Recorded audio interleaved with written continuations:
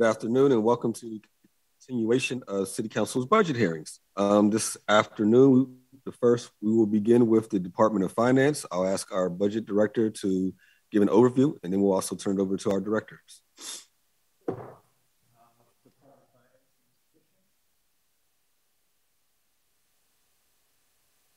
mic's off. That again. Excuse me, guys.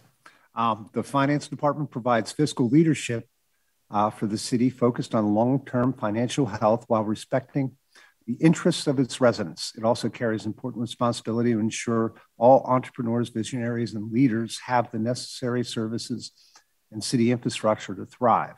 As the city of Pittsburgh primary revenue generator, the Finance Department is committed to excellence in financial management for the city, its residents, and businesses. The departmental highlights for 2020, the total budget is $173,628,000. That's a decrease of $8.8 million. Total departmental budget, not including debt, pension, and housing fund transfers, is $7,548,000. That's an increase of $2.259 million. Total full-time positions, 42.25, an increase of 0.4 of a position from 2021. Land care and maintenance coordinator is added. An assistant real estate supervisor is added. It's split 50-50 with the 3 taxing bodies. Senior assistant real estate added, split 50-50 again with the 3 taxing bodies. An assistant real estate added, also split this time 30-70 with 3 TB. Remittance technicians split 10-90 with the 3 TB. There's also the addition of a supervisor of cashier. Oh, that's not the addition, the elimination of a supervisor of cashiers.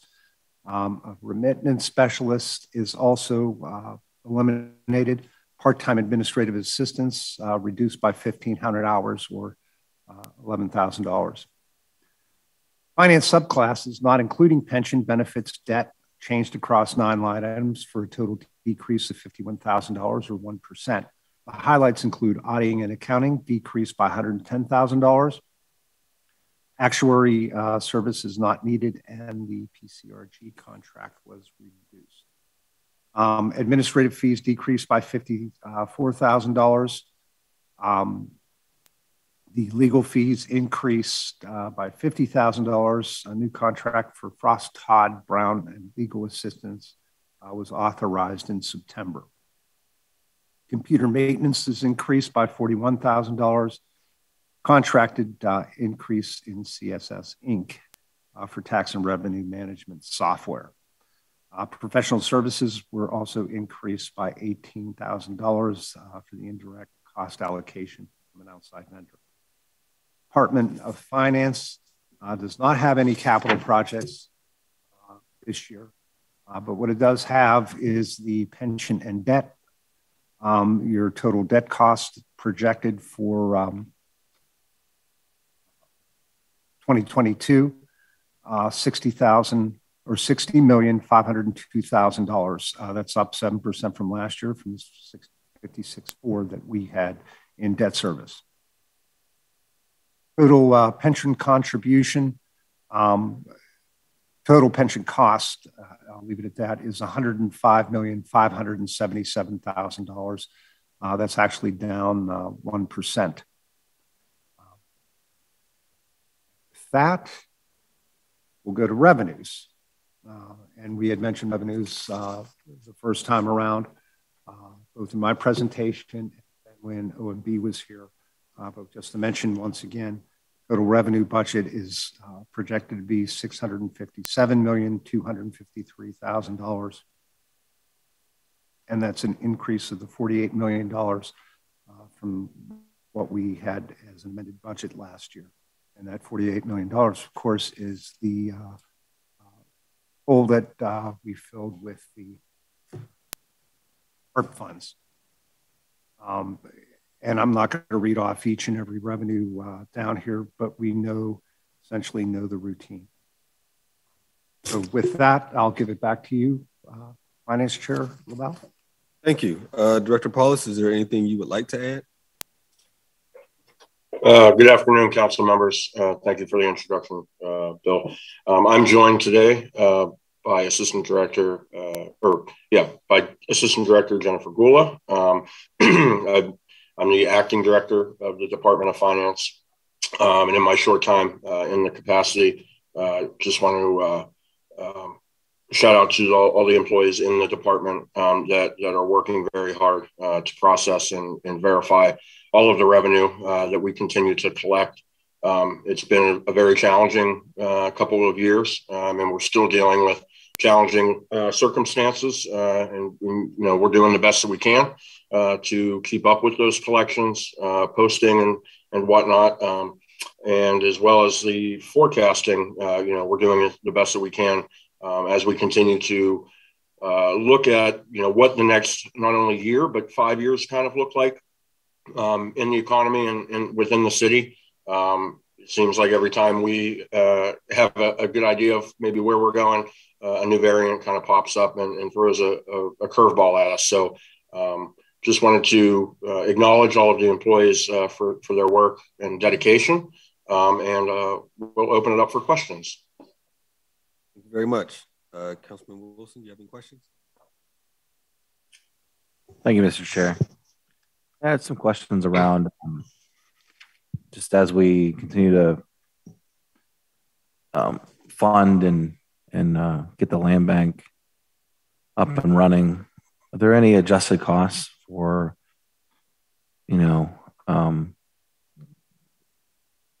there's title searches or land care? Is there any adjustment on your end? Related to the land bank, not particularly at this time. We have had title clearing and title searches budgeted within the department for the past couple of years. We try to clear those out so that we can unload those properties in a timely manner. So at this time, we feel that we have a good grasp on things as we continue to move forward with that land bank. Jen, would you like to add anything to that? Sure, just to add, we did make some changes in 3TB where we now offer the ability of taxpayers themselves to secure their own title to start the title search in order to start the quiet title process, which hopefully cuts that waiting time down on our end. And then we also did add the land care specialist to the 3TB team in order to help assist and coordinate some of the land care efforts that our department and the administration has been working on. So hopefully that answers your question.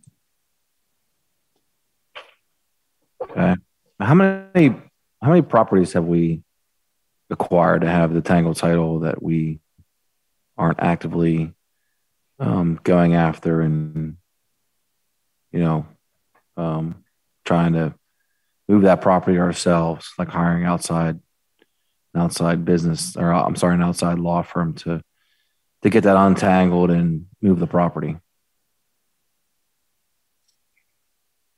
Jen, do you happen to have that number for Councilman Wilson by chance?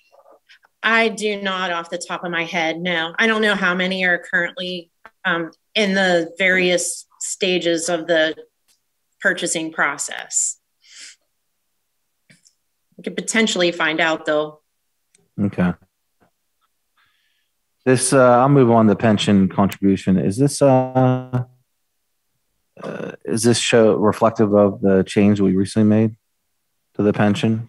No, that isn't reflective of that. We received these amounts from our actuary a couple months ago, while the most recent change with the Social Security offset was still in limbo. Plus, we will not see the effect of that until 2023. With the way the actuarial analysis works, we do what is called a valuation every 2 years. And so right now we did a valuation for 1/1/2021. The next valuation period will begin 1/1/2023, which is when those additional costs will be incurred. It's difficult with this chart here is that pandemic started in 2020 20. So the year like 2019 would be useful in terms of change because it doesn't really, 2021 is a difficult year to show a percent change. Within the parking authority, being on that board, we made the decision to always show 2019. It'd be interesting. Could you send me the document with the 2019 column? We have that analysis. Okay. Did do it. Oh, I'm sorry. This is the director's page. I did do it in our budget presentation. Okay. When we started off, but yes, I do have that information. I'll be glad to provide. Yeah. So what's the biggest what are the differences here with the big ones? And I don't know this off the top of my head, but your big ones are going to be the parking tax, payroll preparation tax, and the amusement tax. Those are the big three that took the just hit during the pandemic. We actually had an increase in earned income and also D-transfer tax, which helped to balance out the loss. Yeah, but the D-transfer tax, so that's what, so right here it just shows 2%, but it was, we go from 2019, is it, because whenever the controller was here, he was saying that was. Yes. But and that's what I'm saying. Those are the things. If you go, the difference between 2019. Yeah. And what's that percent from 20? I forget the percentage number. Yeah. So, okay, so it makes sense because payroll would have went up 24% just because people come back to. Right. Well, the problem is earned income tax went up because residents that have to pay that live in the city. The payroll prep tax is only on folks that work in the city. Yeah. And they're charged off as they're working in the city. So there's a discrepancy with people working from home. And whether those companies should pay with people working. But it increased. That means that in 2021, a bunch of 2021 and 2022 because more people came back to work in 20. Yeah, because unemployment, not because of the employer switched It was because where they're working. Physically began to come back to work. Yes. Okay. 2022.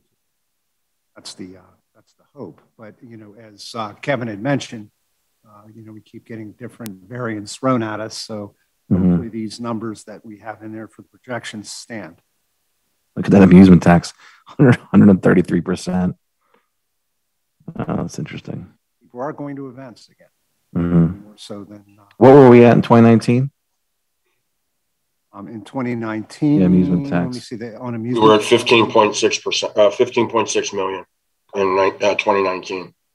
Oh, so we're even higher for 2022 now. Yeah, and that's due in large part to we've seen obviously an uptick in attendance, like the controller was talking about at his budget hearing a few days ago.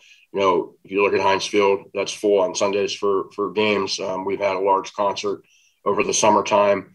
We've had additional concerts announced for next year. Full seasons for all of the sporting events. And so the one thing that we've seen throughout 2021 is that amusement tax is kind of on pace for where we thought it was going to end up. We originally estimated it at 7.2 million, and keep in mind what early in 2021 looked like. So now with the new football season and hockey season and concerts and whatnot, we are on what we feel is on pace to meet that $7 million amount, but then more importantly rebound to a 2019 level, a prior pandemic where more concerts are being announced. Hopefully the new variant doesn't affect that, but we will wait and see. And the Maulers, where's the Maulers going to play? I do not believe that's been announced yet. Huh? I don't know if it's been announced yet. It's been announced. Well, maybe they'll play in the city, hopefully, since it'll be hopefully Pittsburgh. What's the other tax? What tax did we drop? Other taxes drop 100%. Oh, I can answer that one if you don't mind. Yeah. Go ahead, Jen. Other taxes is so. In the past, we used to collect a mercantile tax, what they call an occupation tax. EIT used to be called PGH 40. And so they're all since gone away, and they've been replaced with the business tax and self-assessed taxes that you see currently. And they're most of the ones outside of, like real estate and deed transfer and Act 77. But so we see them sometimes in small increments. Maybe somebody pays a past due tax that was due a long time ago, or maybe they are in bankruptcy and we receive a payment for a bankruptcy claim that we have out there for one of those taxes. And so that's an inconsistent number. Sometimes we see money in those years, sometimes we don't. Sometimes somebody's owed a refund for whatever, which could be why it's negative. So they're just miscellaneous ones that are still hanging out there from years past. Okay. Just had a question, and I'll turn it over to other members. These items here, we have different retired, like different public safety, and one is, it seems small amount. So what's going on here? We put in, like, say for a retired EMS, 5,000. That's just, we just put an additional 5,000 in. So what those are health insurance reimbursement payments made to a certain subset of retirees in those public safety bureaus.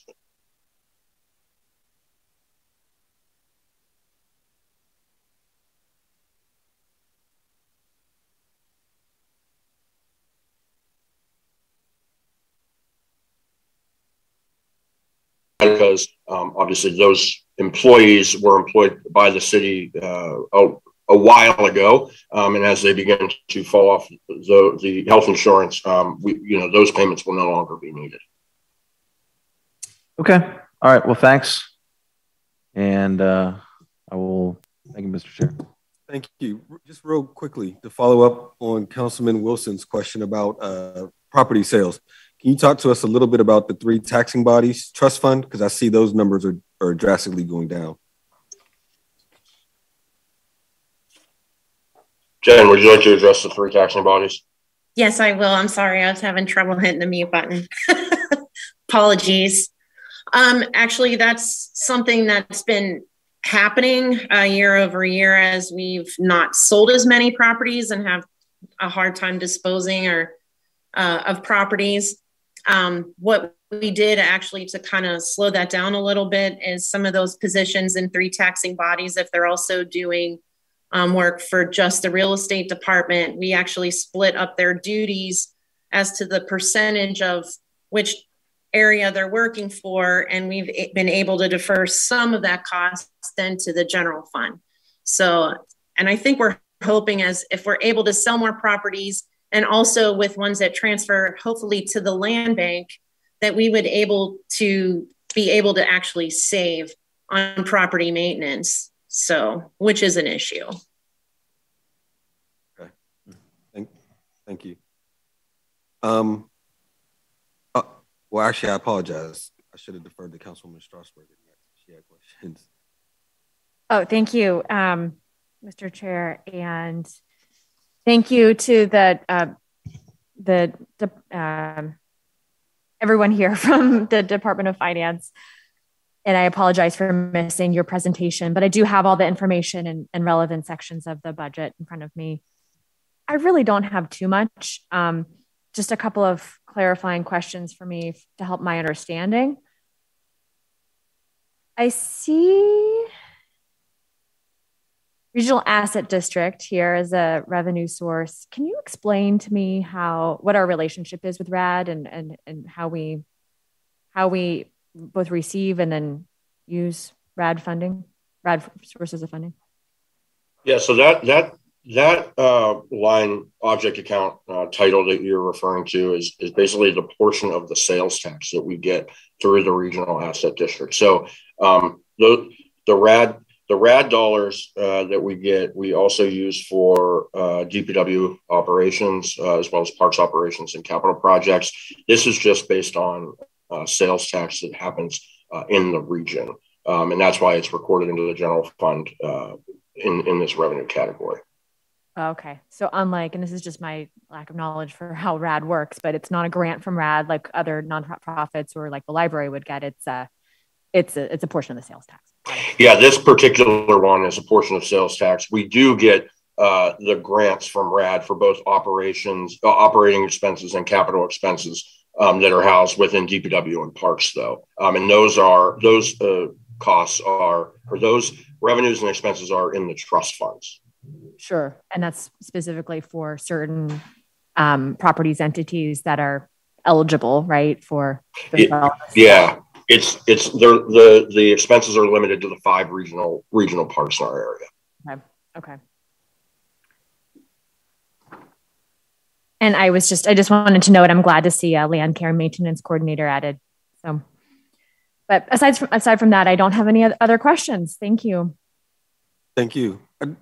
Regarding the land care and maintenance coordinator, does that also tie into the work of the 3 taxing bodies?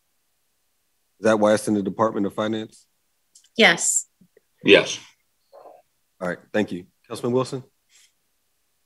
Yes, thank you. I just had some follow-up questions. Do you want to ask Jennifer how the one tax PGH is going? So the One Tax PGH would be our online portal for taxpayers to pay or review all of their taxes, which is working, but it's been pushed back for release for a little bit. Basically, due to the pandemic, we've been trying to build out a comprehensive tax system all virtually. So it's been a bit of a challenge. And we have the business tax for our employees up and running. But there are some issues that they have to work through. So considering that we're trying to work through those things and get them repaired first, we have delayed the go live for the real estate portion of the tax system and then the online as well. But we hope to have that done in early 2022. Okay. Are we going to be able to process the tax payments in a decent time this year? Yeah, we're hoping to. I mean, to be honest, through this whole thing, we've had basically 2 people that have processed all those tax payments. And, we've lost people due to the pandemic. We've had people ill or had to quarantine. But through all this, 2 people basically have been responsible for depositing and processing all of those documents and payments. But next year we have more staff that's on the budget that we intend to hire. And hopefully with the new tax system up and running, it will also help to speed that up. Okay, so to prevent those delays, apologize if I missed this, I walked in a couple minutes late. These added positions is what the thought is to, this was an action that you all took, that you're taking, that you want to have these added. Oh no, I'm sorry, I'm looking at I was about to mention the titles, but then I'm actually looking at the ones that are being eliminated here. So which ones are you adding that will help you? Remittance, they're the remittance specialists. It's being eliminated on my sheet. No, so Councilman Wilson, the way it's depicted in the personnel sheet is kind of quirky because we had to amend the 2021 document. So any position that we re-implemented with the amended 2021 document, we assigned a full 1 FTE. But if you look at the months in the 3rd column or in the column over, you'll see a lower number than 12, meaning that position was only reinstated for 6 or 4 months. And that's tied to the amended budget. Whereas now in 2022, we're accounting for all 12 months. So while it looks like it's being reduced, if you look one line above, you will see that number goes from 2 in 2021 to 4.1. And that's because that's for those remittance technician positions that are full-time and are also splitting time between processing things for 3 taxing bodies. Okay. All right. Thanks for that clarification. All right. Thank you, Mr. Chair. Thank you. Any further discussions for finance? If not, we thank you for being here with us today. We'll move on to the Department of Law, and I'll ask our budget director to give an overview.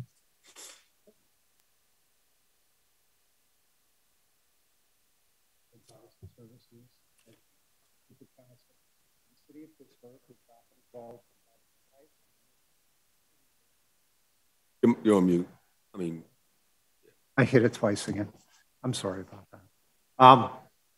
The mission of the Department of Law is to provide legal advice and services as in-house corporate counsel to the city of Pittsburgh, which often involves providing advice to the mayor, city director, city council, and various government units. It represents the city in all legal aspects of its daily government functions. It also represents the city in high-profile cases significantly impacting public policy, city residents' quality of life. Department of Law operates as a quality, proactive boutique law firm, attracting talented professionals with impeccable integrity from the public and private sectors. The Law Department also oversees and provides support for the Ethics Hearing Board. Financials for the Department of Law this year: budgetary impact, total budget $6,283,000, an increase of $654,000 or 11%. Total full-time positions 34.5, plus funding for part-time positions. Salary and position changes of note in administrative assistant and claims administrator has been eliminated and replaced with 2 paralegals, a net increase of $6,150. 4 assistant solicitor positions received modest increases. Total increase between all 4 is $12,700. Part-time legal secretary is eliminated, $28,467. Department of Law non-salary subclasses changed across 5 line items for net increase of $461,000 or 20%. There were minor changes to where line items are housed. The only 2 of note are judgments was increased by $311,000. $250,000 of the increases for PEMA match to buy out landslide properties. Legal fees are increased by $150,000 for outside legal counsel for labor matters. The Law Department has no capital projects, and the Law Department also has no trust funds. And I might as well just read the Ethics Board as well too. Total budget there, $175,356. There's an increase of $5,200. No changes to any positions or non-salary line items. The increase is due to the non-union cost of living raises to existing positions and minor increases to the benefit line. And with that, well, Solicitor, anything you would like to add? Thank you very much, Chair. I just wanted to thank Council very much for considering our budget request. We appreciate your questions and consideration. I'd like to thank the administration for working with us to develop a detailed budget to continue serving our clients. And I'd like to thank the 33 very hardworking members current of the Law Department for helping serve our client, the city of Pittsburgh, diligently every day. And I especially appreciate everyone's flexibility during the pandemic to continue to get things done timely and effectively. And happy to answer any questions. Thank you. Any questions or comments from members?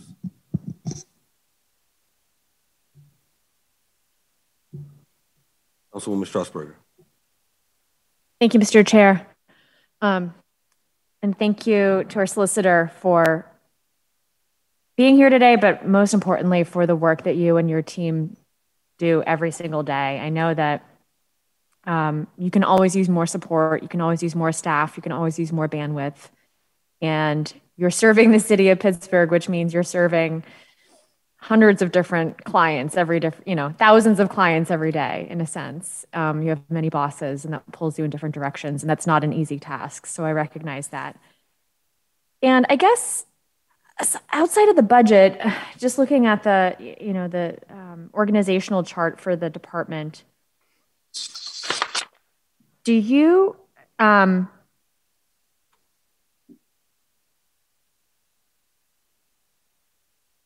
think that this is the best structure for the law department? Is it working well? Is everyone housed in kind of the appropriate office within the Department of Law? Are there other models that you've seen that might be ideas for us to consider? Just wanted to kind of use this as an opportunity to discuss that and get your thoughts on that issue. So thank you. I think that we have, we're a mighty team for the amount of work we perform, for sure. I think we have a pretty good balance right now of what we handle in-house and what is done with outside counsel.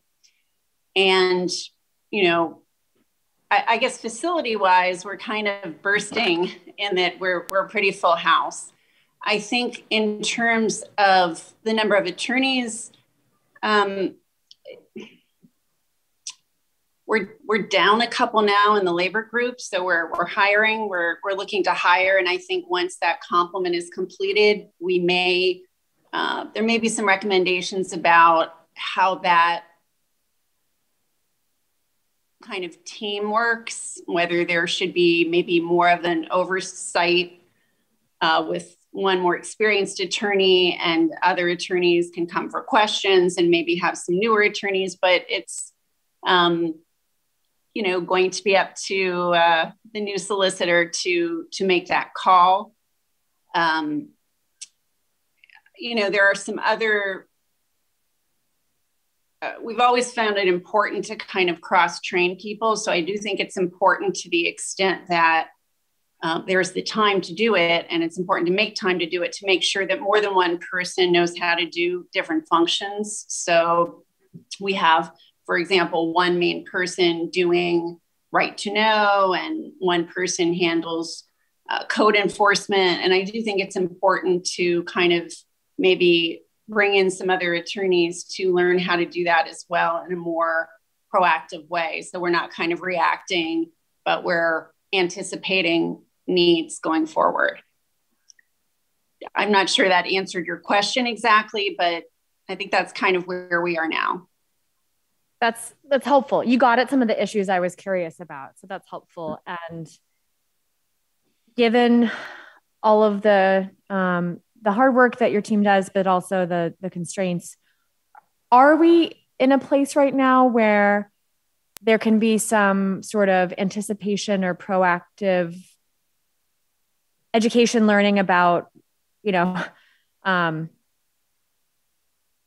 policies you anticipate might be heading for Pittsburgh, that when we see policies sort of spread throughout the country, right, and they just political interest or whatever might be the case, that there can then be the kind of anticipatory work done to prepare for or learn about that.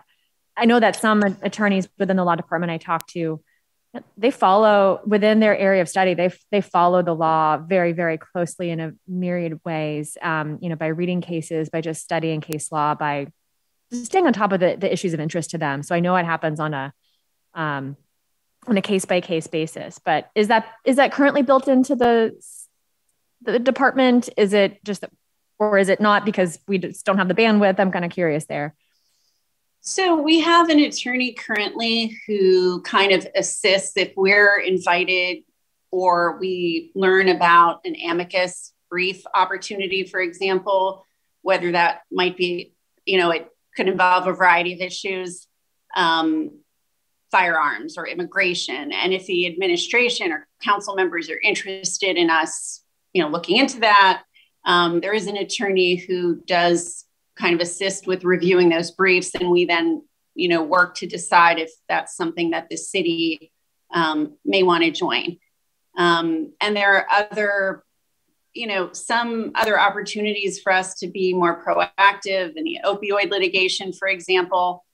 We are working with outside counsel on that. So, I will say that the kind of general day-to-day work does keep us busy, and we're only able to do a certain amount of the outside advocacy.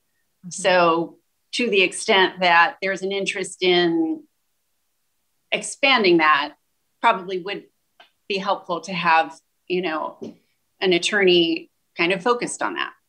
Mm-hmm, mm-hmm. Thanks for labeling it as outside advocacy, because I never want to call something advocacy inappropriately when we're talking about a law department, but that's kind of what I had in mind in that question. So I appreciate that. You said it, so I wanted to acknowledge it because I didn't know if this was public, but you said a new solicitor. So I wanted to just take the opportunity right now to acknowledge that, you know, you will be leaving us, right? And I just want to thank you for your decades, plus of support of work for the city. I know that you've seen a lot pass through the law department, and you've been at the helm now for almost my entire time working at the city of Pittsburgh in some capacity or another. And I really just want to thank you. I know it hasn't always been easy, and you have been under a tremendous amount of pressure in a lot of different ways from many different people, and you've handled it with grace. And I appreciate the work that you've done. Oh, well, I appreciate that. It's been my honor to serve as a solicitor, and it's been my honor to work in the law department for many years, and to work with, I think it's 5 administrations now, and such talented people, and working with you, Councilwoman, and other members of council has been interesting and challenging and very fulfilling. And I appreciate that. And thank you. Thank you. Any other members? Councilman Burgess. Solicitor Hilton, as you know, I have the highest regard for you and for your insight and professionalism. I always enjoy the interaction with the law department. I think, not sure, but I think my office has at least as much, if not more, interaction with various people in the law department of anyone on council. I tend to. You might be right. As you know, I tend to like to kind of go at stuff, right? You know, in my mind, I'm having this, even rereading the charter and, second class city law and just, anyway, that's second sidebar. I really have learned to appreciate you. Even when we disagree, you have done it with kindness. When you corrected me, it's been with kindness and gentleness and great insight. And so I am saddened that you have been a pillar of stability and strength in our city. I think the law department may be the single most important department in city government, because in many ways, it decides the scope of work and the breadth of activity that the city can take on because of your rulings and your insight. I have tried in the past to always be from Spectre on. I've tried to be a friend of the solicitors because I take their role very seriously. I've never publicly challenged their opinions, nor do I intend to. And so on one thing, I am sad, very sad, to see you go because you have been that tremendous, gifted, committed public servant. And then second of all, I will say very publicly that I will then, even more so than the last time I had it, I will be extraordinarily, I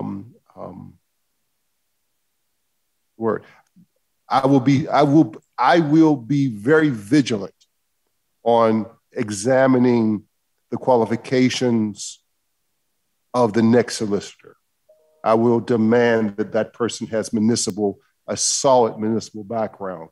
I will not vote for a solicitor that comes from, a federal or state perspective. I will not. We're at such a pivotal point in the life of this city. I am completely committed to the notion of local government expertise. And so and I'll say that, it doesn't matter who the mayor is, but it matters to me very much. What I mean by it doesn't matter to me, I say it wrong. It doesn't matter to me what the person is that the mayor sends. What matters to me is the qualification.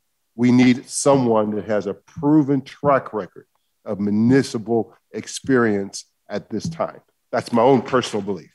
But I say it to say I'm really grateful for your leadership, and as you know, I'm a fan. Thank you. I appreciate that. Thank you. Councilman Wilson. Yes, I have to say I learned something new in this hearing here. So sorry I wasn't privy to the info prior, but yes, thank you for your public service, and it's been a good experience working with you and your department, especially on a couple bills that I've been one I was working on for a while, and then the other one I just kind of put on the table, and you and your office have been very helpful in each regard. So just wanted to, although we've had a brief period of working together, so I feel it's unfortunate it's being cut short, but I wish you all the best in your next endeavor. Thank you. Thank you. Any other members? If not, I also just simply want to thank you for your years of work, Solicitor Hilton. You have supported this council, even at times when we've disagreed. You've helped us find a way to get a lot of things accomplished. There are a lot of bills that this council has fought for that we believe were right and just. And then you've helped us craft them, and then you've helped us go to court.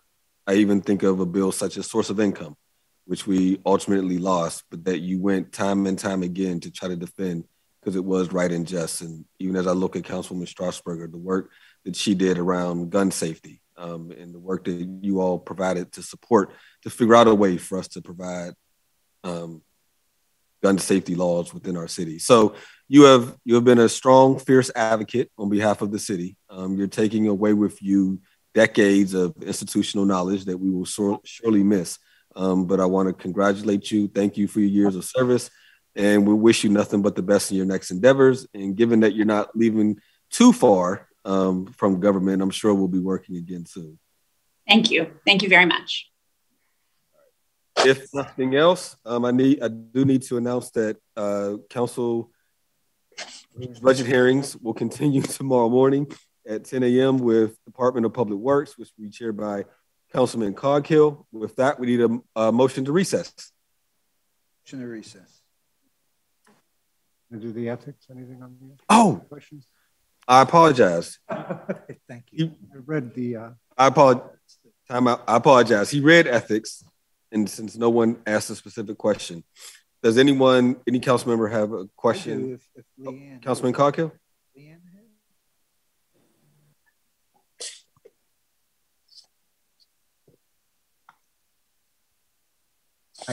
No. maybe she left because she figured it was. Yes, she's not. It's okay. I can hear. Miss Leanne's with us. Oh, Leanne is with us? Yes. Oh, where you at, Leanne? I'm here. Hi. I would also like to join everyone else here in thanking Yvonne for her dedication to the city. It's been such a pleasure getting to know her and receive her guidance, and she's great. So, but as to ethics, are there any questions about that? We don't have any budget requests this year, especially due to such a shortened amount of revenue coming in due to the pandemic. So I thought it was appropriate to try to keep things the same for now. Any questions for me? Yes. Councilman Coghill? Yes. Leanne, this is Councilman Coghill. How are you? Hi. Good to see you. Hey, listen, I first want to compliment you. You know, when you took this office, before you took it, I felt it was like a bit of a mess. We would go to turn our expense reports in, and the door was locked on the day that it was, due. And I really appreciate you making the effort to coordinate our expense reports to be with the counties, at least the third one in each primary / general election. I know now, which was a lot easier. And I do, I could hire somebody to do all that, but Lisa and I are kind of fanatics about making sure everything is to the dime. And, we scour over our reports 30 times before we turn them in. But I just want to ask you, so you require 3 reports in the 3 months leading up to primary or general election. That's correct, right? Yes. Okay, why 3 reports? And I'm just speaking as for anybody running for office, things change. We write a check and then we have to do a whole new report for you in the next week or two. So why can't we just be on the same schedule as a county and just turn in the same paperwork we do with the county? What's the thought? I believe the initial legislative intent here was for there to be greater transparency and accountability here. As you know, the county report is due basically a week before the election. So I think that the initial intent when the legislation was passed in 2015 was to increase the amount of time before the election. But I'm more than happy to revisit this with you, and maybe I could do a survey of different amongst candidates. Okay. Yeah.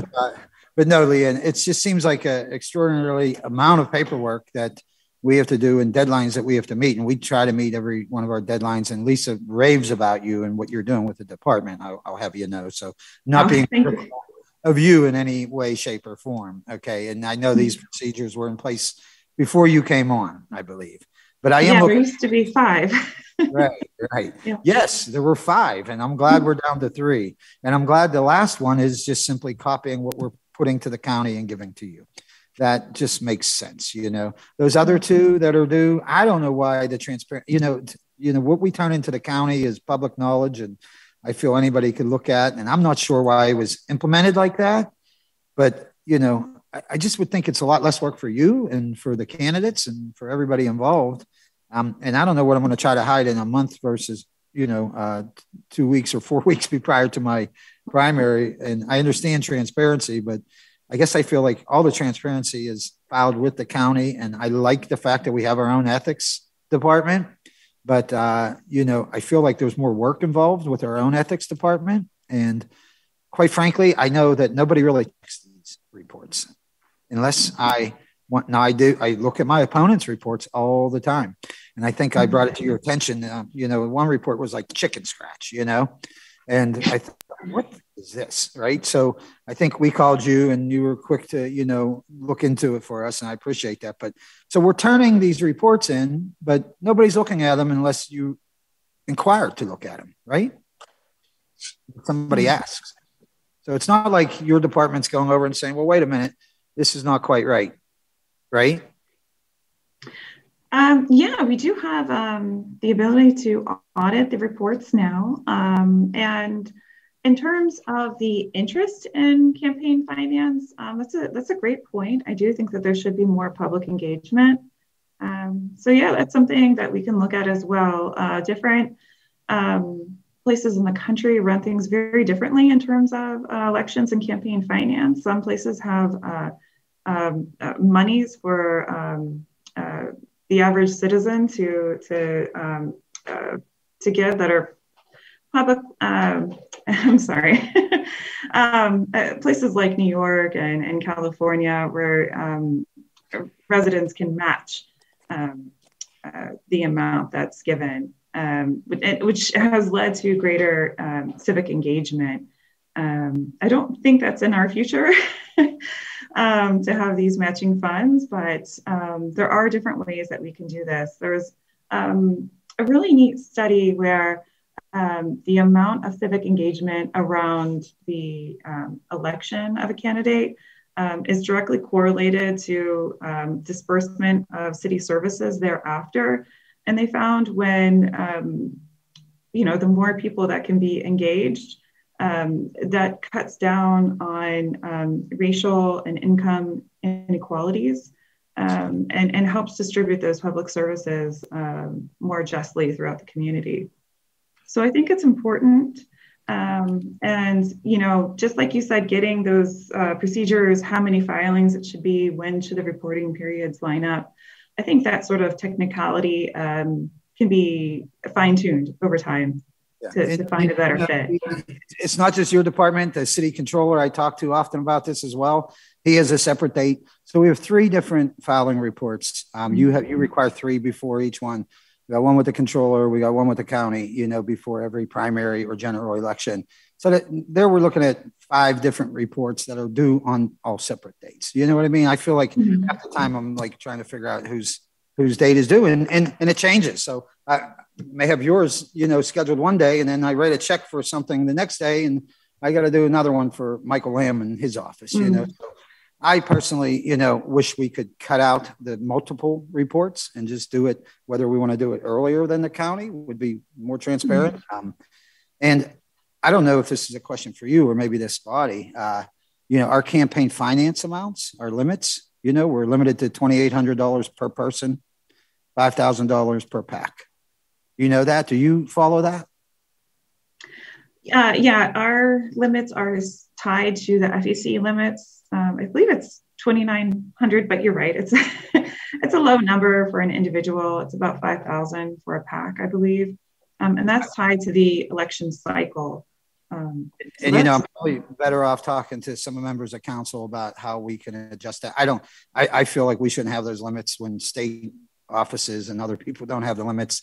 And when you have people running for mayor's office, they just set up some special PAC fund that pays for everything. You know what I mean? So there are ways around it. I feel like we are the only ones in the Western Pennsylvania restricted by the amount we can raise. And don't get me wrong, I don't have hordes of people saying, Anthony, I want to give you more money. But not even close, but, I just wish we didn't have to worry and think about it just like every other elected official. And it really limits, say, for instance, I don't have any other aspirations, but if one of these council members wanted to run for governor,